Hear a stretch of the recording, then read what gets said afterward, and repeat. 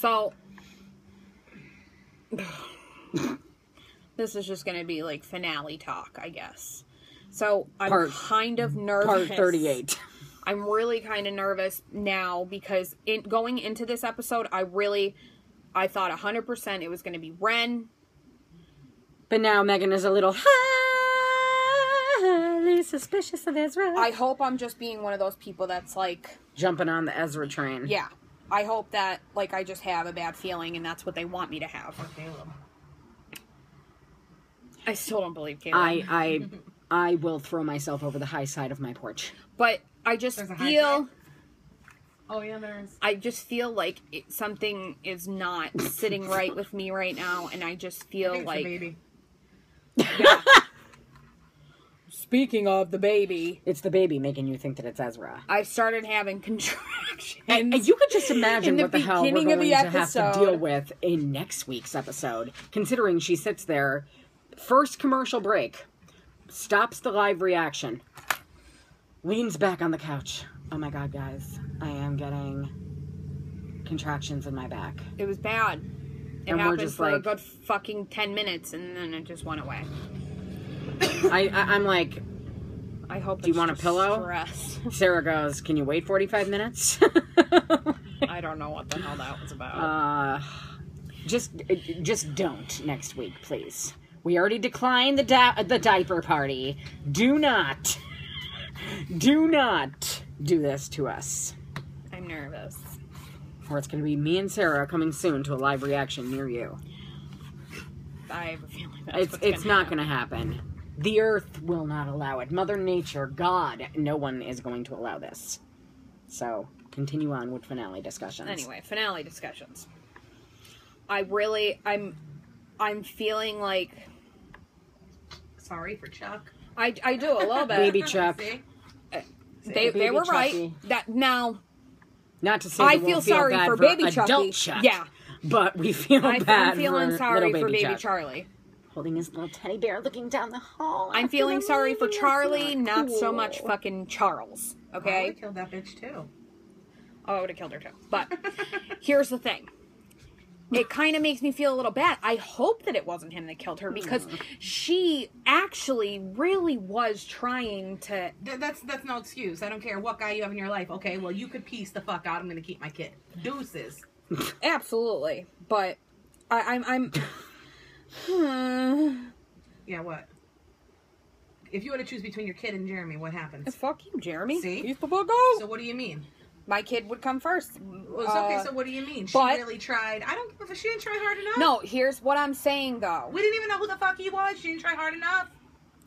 Hold on. Here's what I'm saying. Yeah, go ahead.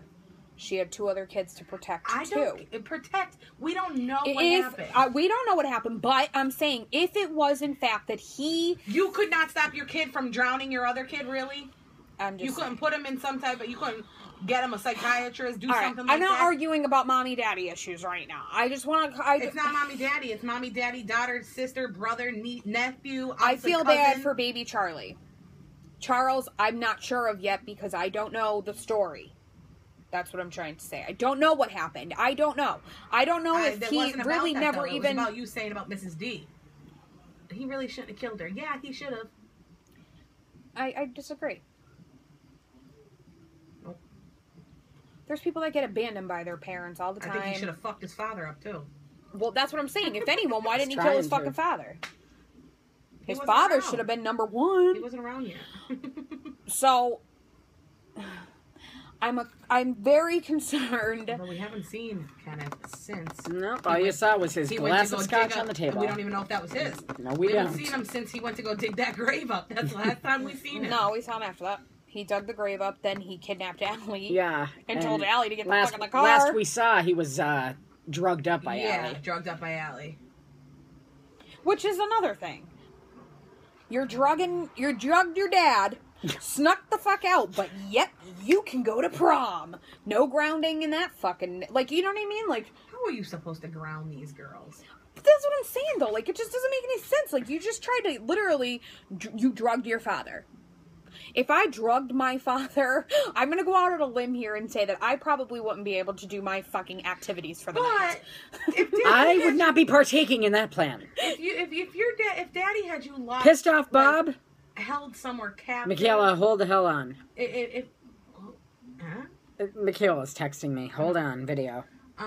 She can't hear you. I know. She'll hear when she watches. If Daddy had you like locked up in this room because I was going fucking nuts and you were trying to find me to protect me, though. We don't even know that. We don't know what he's trying to protect her from. Sarah, the truth? You don't know what he's trying to protect her from. Okay, but he took her away to keep her safe. That's what he said. Why do you always argue with me about everything? Well, I'm just going to go out on a limb here again and say I'm not going to be around when Big Bob is pissed. I am not partaking in any kind of drugging of Bob. You can do it all you want. I am not present for that. Off that often. We need lots of pills. Exactly.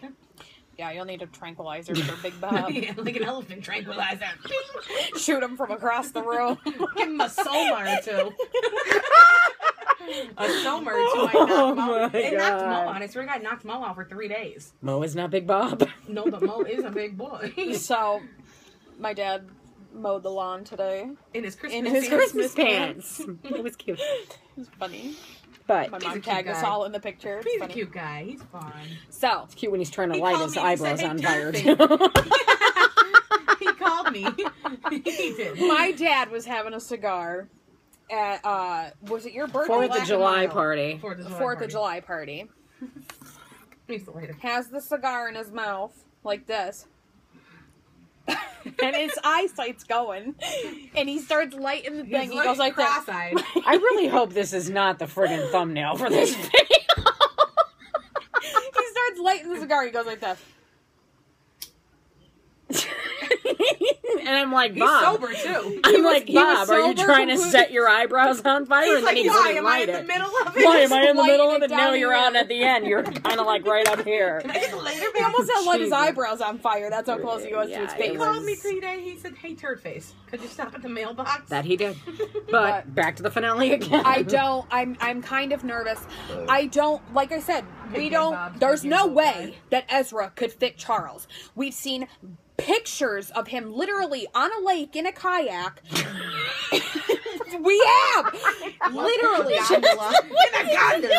We did. We saw pictures of him, and they were actual pictures I know, but just the way of Ian Harding when he was a child that they used in place of Ezra Fitz when he was a child. We've seen pictures of him as a child. Shit. He's had a backstory. So there's no way that it can't be possible, but that's not to say that they're going to make it happen. That's not to say that they won't try and pass it off and be like, oh, they'll never catch on. Oh, okay, because we didn't meet his family, his mother, brother, little, like, whatever. Family, Meanwhile, he's got Ren... a possible baby mother. Meanwhile, Ren, we didn't even so much as see a fucking dog that belongs to him. But what's worrying us is the fact that Allison recognized whoever that was. But that's not to say we don't know if she doesn't know Ren. Maybe she was following the girls and knows. Yeah, Sarah said, she's following the girls the whole time. I'm sure, in between fucking seeing Spencer, doing something, I'm sure she probably knew. And if you're going back to 213, when she did say she knew a doctor who could help Emily out, if it was in fact Ren she was talking about. Not saying that it was, but she could absolutely know Ren. But is it possible that whoever turns around, whoever had that on, is not actually Charles. And it's going to be Redcoat? Like, I'm just saying that whoever that was a big hand. Well, yeah, I mean, it probably is Charles, but I'm just saying it's also possible that Cece could whip that mask off and be fucking Redcoat, and that's why she's surprised. That's Sarah a very Harvey good... could go fucking whipping her mask off, and she could be like, "What? Why aren't you taking a shower?" Mona could whip the mask off and be trying to help Allie, for all we know. Whoever this is, we don't even know if it's really fucking Charles. We don't know if we find out Charles in the very beginning, the middle, or the end of this episode. It was Black Hoodie.